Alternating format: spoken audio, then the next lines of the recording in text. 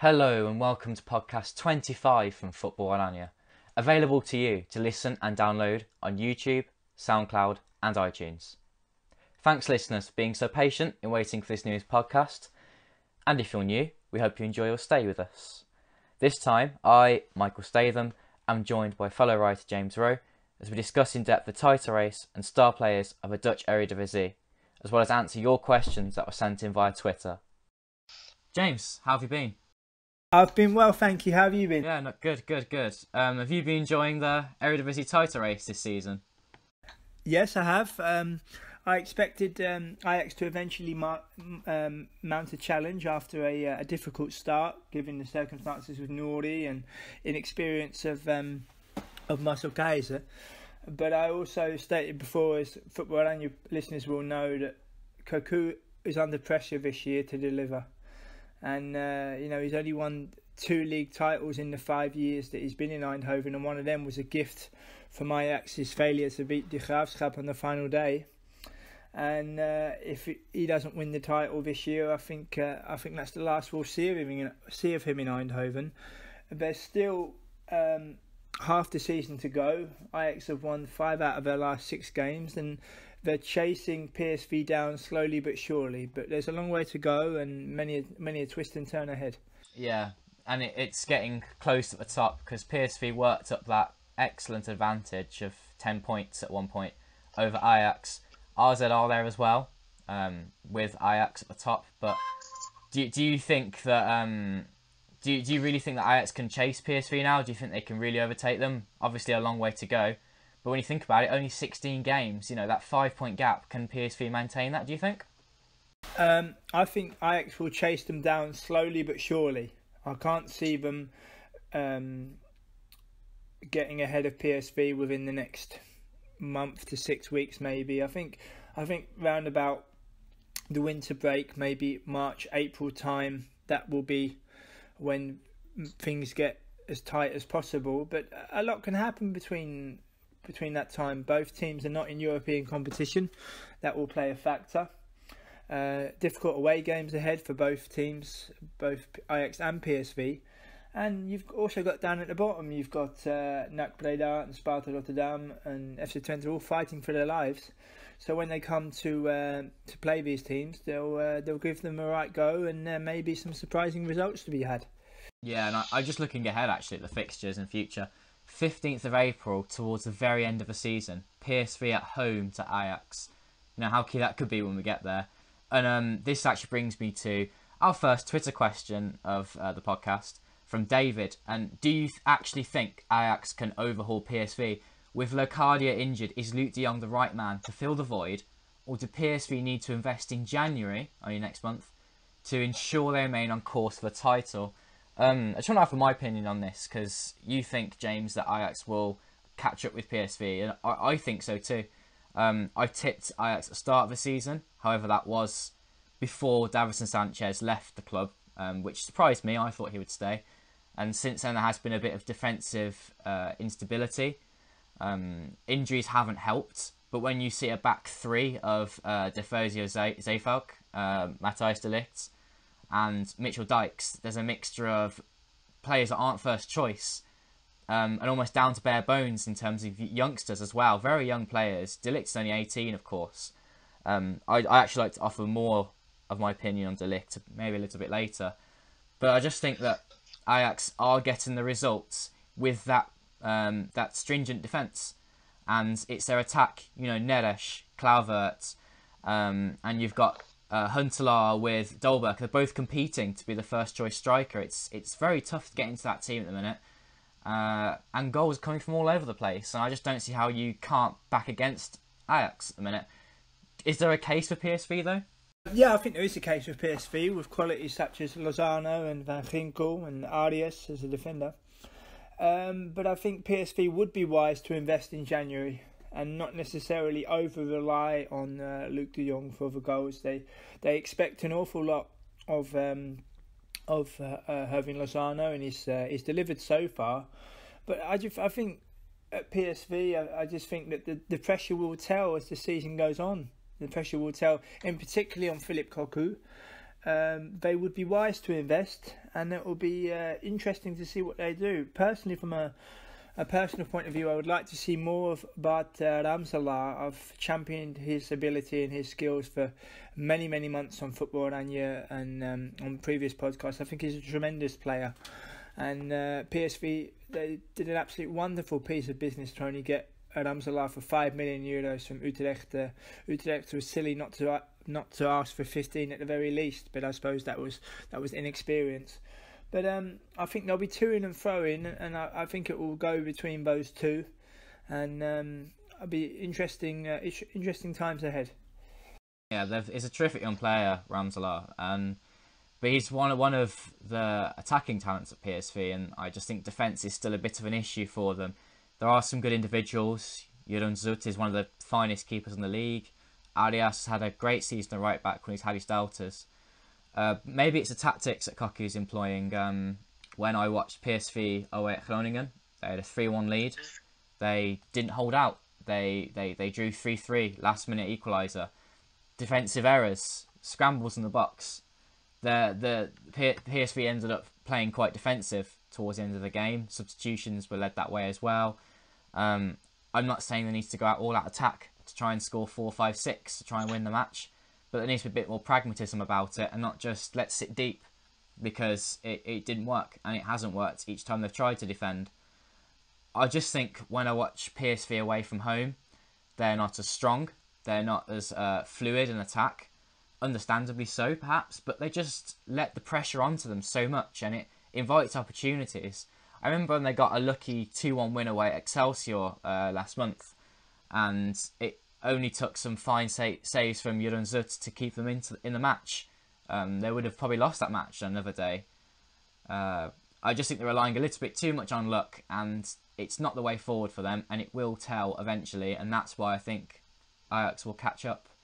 Well, I agree. I can see Ajax catching up. As I stated earlier on in the podcast tonight, I can't see that happening in quick succession in terms of a few league games. I think it will happen over the course of maybe a couple of months, slowly but surely, and like a long distance runner going down for the home straight and seeing his opponent tire and giving a little bit of gas to get himself over the winning line.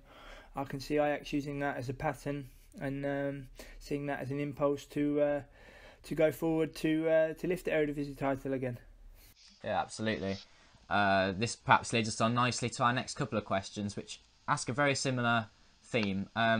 James, what do you think about these then? So Gareth asks, will Ajax be able to keep this young and exciting team together long enough to establish Ajax as the top team in the Netherlands? And Eamon also asks a very similar question about Ajax having a good set of players, maybe 1 or 2 additions needed, but are the club ever going to stop treating the players like a shoe factory, selling off their best/latest pair? Or will they sense and resist the temptation of accepting big money? I think that's probably a big issue in today's footballing world, isn't it, James? And perhaps being a little fish in terms of Europe. What do you think about that? Do you think they can keep their players together? Well, to answer the first question, I think they can keep the players together purely because the players really enjoy playing with one another. I was at the game against Rowe where they won 5-1, and I also did the translation of Kluivert's comments when he was praising Frenkie de Jong and Donny van der Beek. And it wasn't just the fact that assists were given where he could score goals. You could really tell, even in his voice during the interview, that he was so pleased to play with them. And it was like friends playing, giving assists and giving passes. And more importantly, encouraging one another and being happy for one another when good things happen on the pitch. And I can see them keeping the nucleus together for quite some time. I can't necessarily see them leaving at the drop of a hat. I can understand in terms of transfers how quickly things can go, but I think there's enough warning signs all over Europe of players that go to a lot of clubs and disappear into obscurity. If I can give an example of how that can go the other way and you can turn it into a positive, I interviewed Jeffrey Gouweleu back in October, who made the step from AZ Alkmaar to Augsburg in Germany. Now he plays every single week in the Bundesliga, and he's facing many difficult opponents, from Aubameyang to Lewandowski to Dardai at Hertha Berlin, and it's a really strong league, and he's so happy to be involved in it. He's so happy to meet the challenge, and he's flew a little bit under the radar. But I maintain as well that if, I suppose, not just Dutch players, but any young players with good people around them, there's enough resources in this day and age that when you are approached by a club, that you don't necessarily have to say yes to the very first offer, as attractive as it may be. Maybe I'm a bit old-fashioned, Michael, but if you're really good, and in this case really young, if you continue to be consistent and continue to show your worth, the club that showed an interest in you will come back in for you. It's not as if they're going to forget about you or they're going to be offended because you turn them down. I can understand the other point of view where players say a lot that, this chance might never come again, as in the case of Rowe when he signed for Real Madrid. And but I just think young players in particular, they have to try to find a balance of a good club for development and, more importantly, playing time. Yeah, two good examples of that would be Jorginho Wijnaldum and Davy Klaassen, two regular midfielders that play for the national team, played a lot of games at the top of the Eredivisie and made a move at just the right time. Now, our next question from Jimbo. It's relating to Ajax again, and one of the hottest topics at the minute in terms of Dutch football. Will Frenkie de Jong be a centre-back in the long term, or will he end up in midfield? I think he'll end up in midfield. I think if you see the driving runs he can do, and I saw him in a pre-season, well, not pre-season, a mid-season friendly a couple of weeks ago at home to Borussia Mönchengladbach. And it was, the majority of it was Borussia Mönchengladbach's second team with a sprinkling of first team players. I looked deliberately at their following home game the weekend after they played Ajax, where they coincidentally, I think they beat Bayern Munich, and I think 3 players that played in the friendly against Ajax midweek played in that game.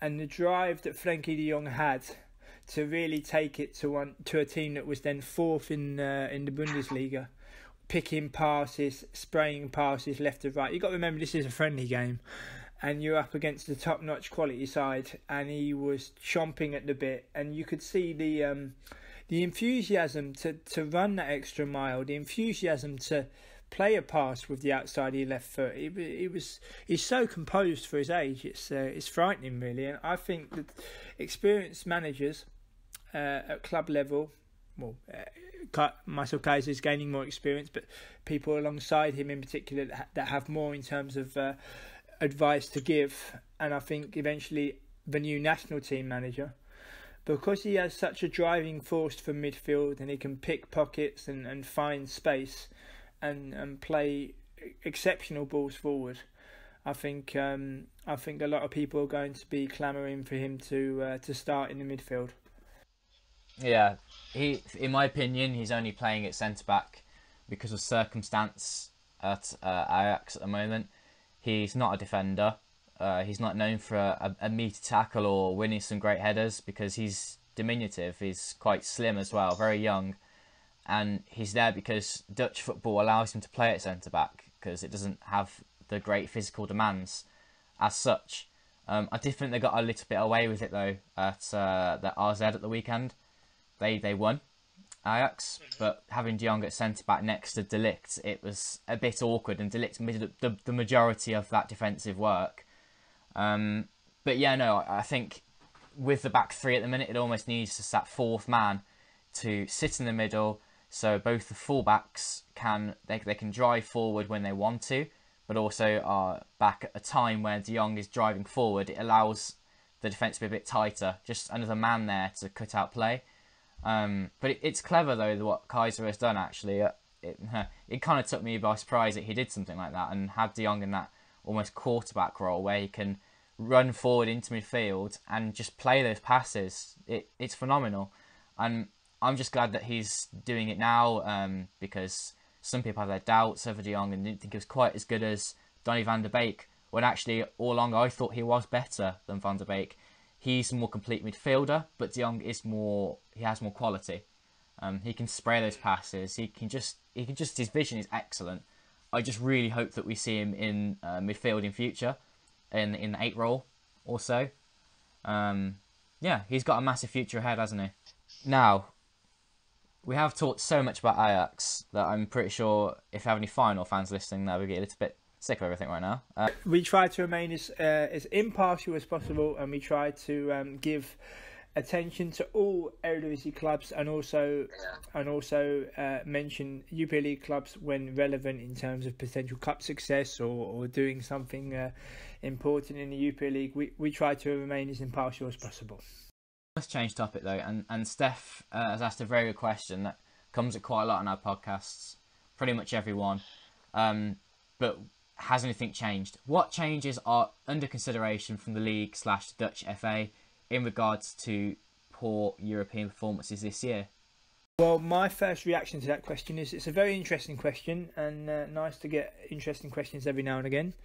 As far as I'm aware, due to the debacle of missing out in Russia 2018, the eventual changes that were muted not so long ago have kind of been swept under the carpet a little bit. Not because they're hoping that people forget about it and that it just magically changes overnight. I just think that with the fallout about what's happened with the failure to qualify for Russia, that they want to get their own house in order in terms of a new board at the Dutch FA, picking the right national team manager, and I think then and only then will they start like a root and branch approach into looking as to what needs to be done when they have the right people in place. In my opinion, the national team performance doesn't tie in quite as much into the league performance. Because the league hasn't always been that strong recently, but we still had those fantastic World Cups back in 2014, 2010. But what does need to change in future, though, is that the league still needs to be attractive for those foreigners to come to the Netherlands and excel those Dutch players. And the way to keep it going is to make the league stronger. How can we do that? We don't really know. But what we can say for sure is that it's been talked about a lot, but the Belgian league has an interesting structure, a very different one to what the Netherlands is used to, and it was toyed around with to use that in future in the Netherlands. But we've seen this year that the Belgian teams in Europe have actually performed worse than the Dutch teams. Yeah. So maybe it's not the way forward. So what is this answer? But at the minute, I can't say a lot has been done by the FA. The KNVB have been quite quiet. This season, I've noticed in particular, with how poor the European teams have done. So this season it was Feyenoord and Vitesse, but last season we had Ajax get to the Europa League final. Maybe they're just thinking that it's a bit of bad luck, perhaps from the Dutch teams. But it is going to cost them. They're going to lose a Champions League place, not this season, but next season. So from, I believe, 2019, we'll only have one team qualifying from the Eredivisie for the Champions League. It's a very sad state of affairs for the league, and it does crush the hopes of the teams lower down the table, because they may spend that extra little bit of money to push the team up towards the European places, but if it's not worth it anymore, spending decreases further, less money in the league, and it's just going to decrease the quality even further. I think what they can do is when all the pieces are in place and the people are in the right positions at the KNVB, they could make it mandatory for all of the Eredivisie to play on grass, because at the moment 7 of the 18 Eredivisie teams currently play on AstroTurf. And to quote Klaas-Jan Huntelaar when he was interviewed after playing this season, I think it was away in Venlo, where he stated that it's like playing on concrete with a plastic film on top, and it adjusts the mindset of the player in terms of a sliding tackle, in terms of a diving header, in terms of really overstretching for a specific ball. I don't think the Belgian model would be conducive here in the Netherlands at all. I think when those ideas were being muted, it was more, oh, look at what our neighbours are doing, maybe we could follow suit. As I explained to the listeners back in May when we had the promotion and relegation playoffs, which some said they found quite difficult to understand, even though it was explained extremely clear. I think what they should look at in the future, this idea has not necessarily been muted, so I think I'll say it for the first time. I haven't heard anybody else say it, so I think I'll claim it as my own. I would have direct relegation with the last 3 places in the Eredivisie, and then I would replace them with a model to the English Championship, where you have, from the Jupiler League it would be in this case, where you have the top 2 teams going automatically and the following 6 in a playoff. We have here in the Netherlands what's called period champion. And what that means is, in a period of 9 games, who's ever accumulated the most points and has the best record comes under consideration to participate in the promotion playoffs. And if you have a good spell in the league and you win your period title, if you like, but you end up finishing 8th in the league, you still have the right to try to go and play Eredivisie football the following season.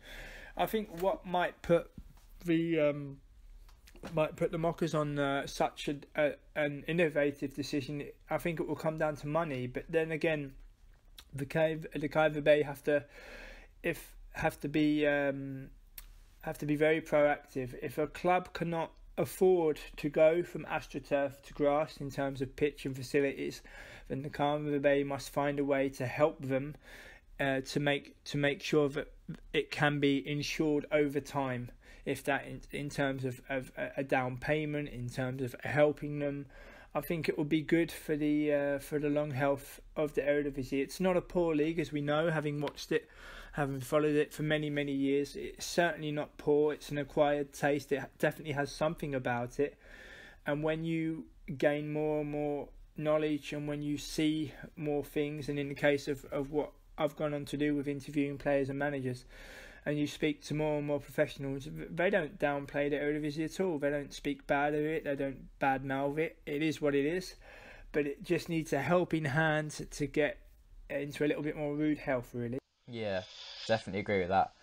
And the league just needs that extra little kick to get some teams to compete at the top, to worry Ajax PSV final. They can spend a little bit more money, but at the minute a lot goes into the youth teams, and all the youth teams produce these excellent players at the top end of the league, which is what the league is known for. It's known for its fantastic young players, because all the money they spend goes into their youth system. And fair enough, it's their way of doing it.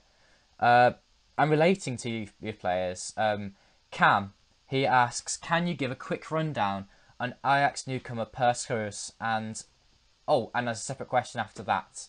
So, what can Ajax make about their new player, James? They can be very excited about him, and I think they can be very excited that a competent 6'3" centre back who's only 18 years of age is going to forge a long-term partnership in the middle with Matthijs de Ligt. I can see them two in particular working in perfect unison as the centre backs for Ajax. I think not just in terms of their playing ability, because they both have that. I think they can complement each other really well. I think they'll get on really well, and I think it'll be a real block. I think it'll be a real block going forward, and it's a fantastic bit of business from Ajax. I think it's very sensible to sign him and then loan him back to Fortuna Sittard for the remainder of the season. I know that's quite normal in transfer dealings, but I think with the sensitivity regarding this one, to beat PSV to Schuurs' signature, and I think Feyenoord were also looking at him, to be so proactive just shows that although Mark Overmars received a lot of criticism for just taking the money and just counting the money and stacking it up, that what Overmars has always said, when there is a good player who they deem good enough to play for Ajax, they will make their move, and in this case they've made their move, timed it perfectly, and they can look forward to a very, very promising central defensive partnership between Matthijs de Ligt and PSV in the future. Yeah, he's a very good defender. He's got a knack for free kicks as well, is what seems to be coming out. He just needs to develop a little bit more, I think. He needs to get some real good games into his belt for Ajax. Perhaps needs a little spell with young Ajax. I think you're being a bit optimistic though, James. I'm not sure he's going to end up playing with De Ligt. I have a sneaky suspicion that De Ligt will be off in the summer.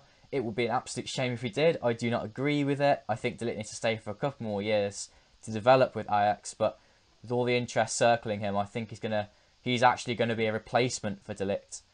But that's just my opinion. The second part of Cam's question is, what's up with Kasper Dolberg? I would like to give an input on that. Dolberg, he has actually not been playing that badly recently, and if you don't, because he was benched for the last match, but before then, 2 goals in 4 games, and he played key roles in beating Rowe, in beating Excelsior. His link-up play has been much better recently. He didn't get a goal in the 8-0 demolition of Nat Breda, but again, he was helpful in linking up the play. I think with Dolberg and Huntelaar, there's a lot of competition between the two, as I've stated already. But Huntelaar, he does pass up more opportunities. That's why Dolberg gets played as well. I think teams have worked out that Dolberg isn't the strongest in the air, and that if you can close him down in a one-on-one situation, he does panic and he does tend to miss. But if you stand off Dolberg and let him play from deep, he has got very good layoffs. You know, he's one to get fouled quite often, so he's often a target for defenders. Very good at building the play with the dribbling and through balls. Yeah, he's doing some good stuff. But I think people are judging him on his lack of goals, because at the end of last season he had 16 strikes, and this season he's only got 4, and we're halfway through the season. So yes, the goals have dried up a little bit, but I think what's missing is that he just hasn't played enough games. He hasn't showed the consistency because he hasn't been trusted just that little bit long enough to come up with the goods. And I think that his run of games previous to being benched shows that if you play him and start him 5 games in a row, he does come up with the goods. You've just got to put your faith in him. But I don't see how you can complain with Dolberg, considering Ajax have, I think it's, they've averaged 3 goals exactly per game this season in Eredivisie, and I think that's incredible. I don't think you can improve upon that too much as an attacking unit. And as I said already, Dolberg likes to build the play. You don't have to just judge him on his goals. Personally, I think that Kasper Dolberg has been affected by the deadline day move which fell through, where Monaco submitted a bid of 49 million euros. And Ajax turned it down purely on the basis they had no time to secure a replacement. And I think in the case of Dolberg, although he's very happy in Amsterdam and he had a wonderful season last season, his scoring ratio for him was to ensure that a big European club in one of the big leagues would come in for him, and that would secure his future. And in the case of Monaco, they wanted to have him. It's just the timing of it meant that Ajax could not secure a replacement. And I think that's still rattling around in his head a little bit, where he's thinking maybe to go to such a wonderful, well-run club in a fantastic location in a strong league where you can. They might not be able to match Paris Saint-Germain at the minute, but they won the league last year. Okay, they've had a terrible time in Europe, but Monaco still is a huge name with a fantastic potential to improve even more.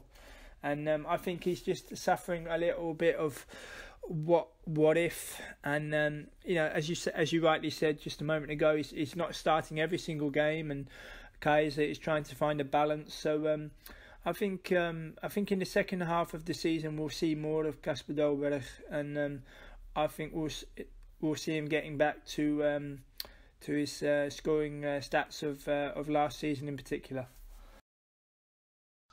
Yeah, fair enough. We must keep moving. Marcus asks a question. Is it possible that Pek Zwolle will stay in the fight for the top 3? 4th in the league, so they're behind PSV, Ajax, RZ, who have been fantastic as well. Then you've got Pek, who just keeps into getting results. They're above Feyenoord, and rightly so. They've only lost twice this season. And the other day they came from 2-0 down to win 3-2. Can they keep it up? I'm not sure. I don't think they've got the attacking players for it. They're missing a striker. They still have this epidemic at the minute where Padishek is not enough. He doesn't score enough goals. They've even had to play players just tell Ondan in the striker role. And they're basically a team of midfielders. That's why they've got all this technical ability. They're playing midfielders in defence and they're playing in attack. And they're suffering perhaps from a little bit of a lack of potency, a lack of a player who's going to be selfish within the box to put those chances away. Because apart from that, their defence is excellent. It's one of the best in the league. And it's the reason why they're up there. They're keeping such a good defence, but they also have this magnificent team spirit and all these quality midfield players that could, like just Ryan Thomas, Numley. I agree with you on the defence. Bram van Polen, Derek Marcellus, Dico Koppers, who was at Ajax in his youth. It's built a good base, and also John van Schip. He's built up a lot of experience with Melbourne in Australia and Guadalajara, and he was also assistant to Van Basten when he was in charge of the national team. So he has a lot of experience and he's kind of gone under the radar a little bit. There appears to be fantastic unity within that squad and a real squad pulling together in the same direction. I can't see them pushing for top three towards the end of the season, but I can see them consolidating a place for the Europa League playoff, where teams that finish between 4th and 7th, providing they haven't won the cup or anything in between, play two-legged ties to go into a Europa League playoff. So I can see that I can definitely see Pek Zwolle finishing in the top 7. Yeah, I agree. They may fall away towards the end. I think Feyenoord, Utrecht, Vitesse, they're all their rivals to finish within that top 7, is where they will finish within that. Great players. I just think they're missing a little bit of quality that's going to get them those 2-0, 3-0 wins that would, effectively lift them into the top 3 at the end of the season. And Marcus's second question was, who will be relegated? Will it be a surprise? Twente and Groningen have had a bad season so far. Actually, I think Twente will be turning a corner very soon indeed. Just like Groningen, they need to cut out defensive errors. It's not a quality problem, in my opinion. I think both teams have got players that will get the goals that are needed. But it's just defence. It's individual errors that are costing both Twente and Groningen places in the top 10 of the league. But there are teams that are worse than them. Roda, Sparta, and NAC Breda are beneath both Twente and Groningen. I think VVV Venlo will be dragged into it as well. Perhaps Excelsior. There are weak teams in the league. What's your thoughts, James? Well, as Football-Oranje listeners would know, I was never convinced of Alex Pastoor's ability at Sparta Rotterdam. He was sacked after the 7-0 defeat to Feyenoord yesterday. And depending on who Sparta get, if Sparta Rotterdam get a good manager in with good quality, they can give themselves half a chance of staying up. If they don't do that, then my prediction for direct relegation would still be Sparta Rotterdam. As regards to the relegation playoffs, you're looking at Roda JC, NAC Breda. As much as I've eulogised about Maurice Stijn and VVV, I can see them getting dragged into it. But by the same token, I think they'll fluctuate, but I can see them avoiding the relegation playoffs. And you've also got Excelsior as well, who have lost 5 of their last 6 games. So it's going to be very interesting at both ends of the table. But I think in the case of the question that the manager of FC Twente, Gert-Jan Verbeek, has an awful lot of experience in the past with Feyenoord, AZ, Heerenveen, and also Ernest Faber at Groningen. I know he's been very hot and cold, but he definitely has something about him. I mean, this is a man that when he was in charge of NSA Nijmegen a few years ago, they were playing some absolutely scintillating football, and he got them to 9th in the league, and on a very, very small budget as well. So they both have something about them. I can see I can see FC Twente and Groningen not taking part in the relegation playoffs. Yeah, I think the bottom three will be as it is at the moment. NAC Breda, Sparta Rotterdam and Roda JC. I do think though that either Sparta or NAC will be in the 18th place, that finish bottom and be directly relegated. But yeah, I think those three teams have just not got enough quality to remain in the league. Final question comes from Jordan. Hi Jordan. He says that he's just come back from Eindhoven. He was at PSV Ardo. He enjoyed it. It's a great game. Arias is outstanding and De Jong is scoring again. Onwards and upwards. Yeah, he's a PSV fan. And just to say, by the way, if any of you that are still listening to this podcast would like some holiday advice, Jordan's a perfect example of someone that he came to me and messaged me and asked for a bit of advice on how to get on a holiday to the Netherlands to go and watch some Eredivisie games. And I was so happy to help him, and I just want that anyone else that's listening who is particularly keen to go to the Netherlands, message myself, message James on Twitter or YouTube or wherever it is, just post a comment. We're happy to answer you, happy to help you, because it is a great holiday to have, and we have experience of some of the grounds there as well, so we know where to go, where to stay in a hotel. Just let us know. Yeah, I second that, Michael. I'd be more than happy to give some advice as someone who did it many, many years ago when I was 19 years of age. I came to Amsterdam to watch Ajax against Arsenal in the Champions League, and I had such a wonderful time. I emigrated here 2 years later, so I don't know if we're going to have a spate of Football-Oranje listeners doing exactly the same thing. But it's a wonderful experience from top to bottom. Not just watching the game, but the accessibility to speak to supporters and the friendliness. And I think many Football-Oranje listeners would enjoy it, but they're more than happy to message me. I'd be more than happy to help them if they message me, or in the case of you as well, for us to give them fantastic advice and maybe advice that they're not necessarily going to hear from other parties, with us having the knowledge of different clubs and different cities and things like that. So yeah, I think it's a very good plug. I'm quite pleased with that. His question though is about Denzel Dumfries and how impressed have we been with him this season, and if we think he has what it takes to play for one of the big three in the Netherlands. Can Denzel Dumfries make it with Ajax, PSV or Feyenoord? James? Yes, he definitely can. You have often sung his praises on Twitter, and quite rightly so. Yeah. He's physically very... he's a physical specimen. He's tactically aware, and he could do a job for Ajax, Feyenoord or PSV. But if you look at the openings, with Seyfout doing so well at Ajax, I don't think there's an opening there.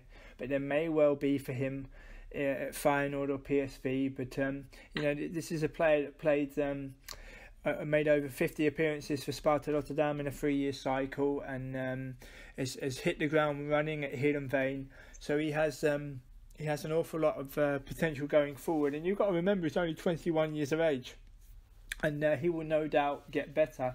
He's already been capped by Aruba twice as well, and that's a very interesting statistic because they play in the CONCACAF region. And so that's for especially to be capped at such a young age. And I think he's got a very bright future ahead of him. Yeah, I think he has been a bit under the radar because he's not Dutch. He's playing for Aruba instead of the Netherlands. A little bit of a shame. Actually, I'm not sure he has the quality to play for a team outside of the Netherlands that's bigger than an Ajax, a PSV or Feyenoord. But I think that maybe would be his level. But a very good player, like the same. He has very good technical ability. He's strong. So very good defensively as a right back, but also great on the right wing. He helps out the forward players there. He's very good at overlapping runs, crosses in the box. He gets involved in the box. Well, James, thanks for joining me on this podcast. You're more than welcome. Really enjoyed it. I hope the listeners did too. Brilliant. We'll catch you guys soon. Make sure you like and subscribe. Thanks for listening. Yes, thank you. And don't feel free to follow and pass us any questions you wish, and we'll be happy to answer them.